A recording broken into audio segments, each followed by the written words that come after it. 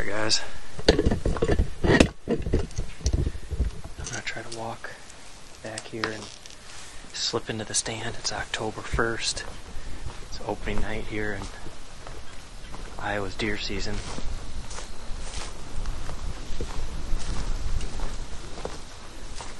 There was a doe back here a little bit ago. Try to slip into the cedar tree that I hung a stand in 2 days ago. I'm gonna slip up here and see if I see any deer in the food plot. It's about 5:15. Hopefully I can get in there without bumping anything.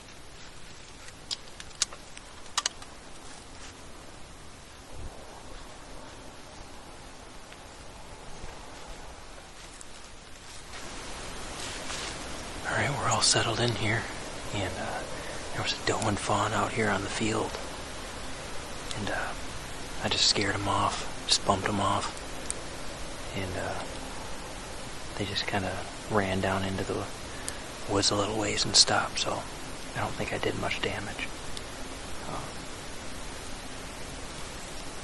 I'm about 150 yards back behind the house, and hunting small property can be difficult, but it can also have its advantages. And one of those advantages is the deer get somewhat used to people. I mean, they still know when they're being hunted. They'll still wind you and blow, but they're a little more tolerant of getting bumped. And so, kind of the way I've done it is these does were out here, and so I just bumped them off, and didn't try to sneak in, just kind of bumped them off. They ran back in there. I wouldn't be surprised if they come back out, so we'll see what happens. It's October 1st. This is my first hunt of the year here in Iowa, and I'll tell you what, I don't expect it, but if it's anything like my first hunt in Missouri, it should be a good night. This food plot out in front of me is looking pretty good. Hopefully it has about another month of growing, and we should have a really, really good food plot here. So I'm just going to settle in and have a good night. The spot I'm sitting in, I'm only probably 4 feet off the ground. I'm in this pretty big, thick cedar tree. I came out here about 2 days ago and hung my stand in here, kind of brushed it in, and I love hunting out of these cedar trees because you can be low to the ground, you got good cover, you can get away with a decent amount of movement, and they're just fun to hunt out of. So if you have cedar trees, don't overlook them.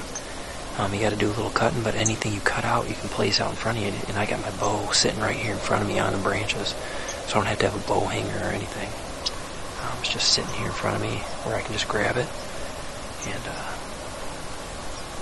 it's a cold front moved in last night. It's only like 50 degrees today.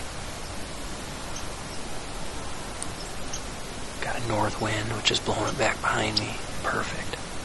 And these deer falling right through here, 20-25 yards. So hopefully a big boy comes through here. There's one buck that's about 4 years old. I only have 2 cameras up by the house, and I've seen this buck. It's the buck I call the garden buck. He was eating my beans off the garden a few weeks ago, but I've seen him out here a couple times in daylight, and I just don't know if I'm going to shoot him or not. Have to get a better look at him out here, but I know there's some good bucks in the area, so let's enjoy the night.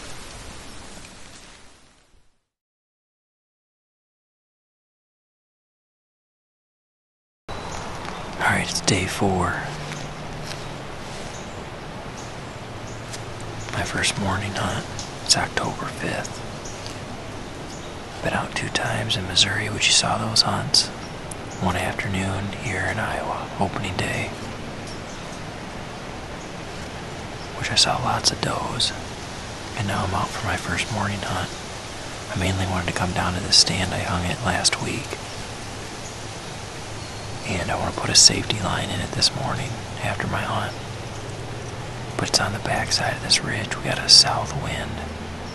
And there's a bunch of trails that meet right here. I think this spot's going to be really, really good during the rut. We're going to sit in here for a couple hours this morning and see what happens. So.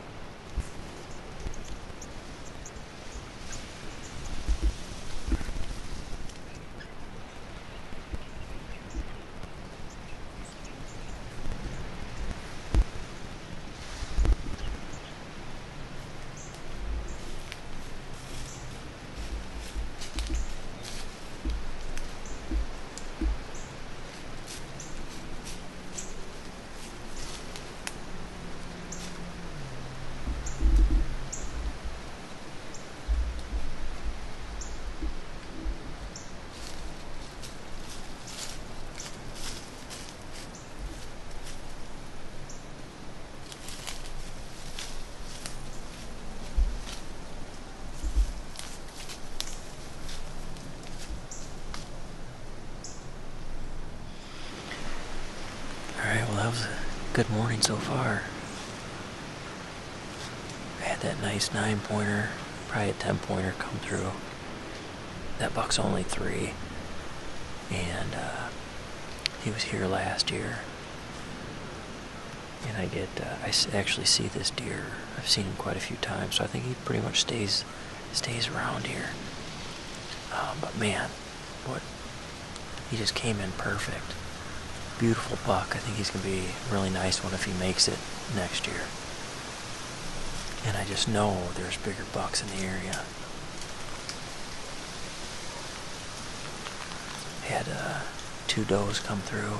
They were literally below my stand for probably 30-40 minutes. And then another doe came in off this hill and she winded me, so it actually worked kind of good. She just kind of got spooky and ran off, and then the other deer just kind of ran off further into the woods. So I'm probably gonna sit here about another 20 minutes, and then I'm gonna put my safe line in the tree, and then I'm gonna get out of here. I got a bunch of work I gotta get done today. So alright, it's 9 o'clock, so that's gonna wrap up day number 4 of my season. We'll keep you updated on the progress. Not sure when I'm gonna get out again. It's gonna be 75-80 all week.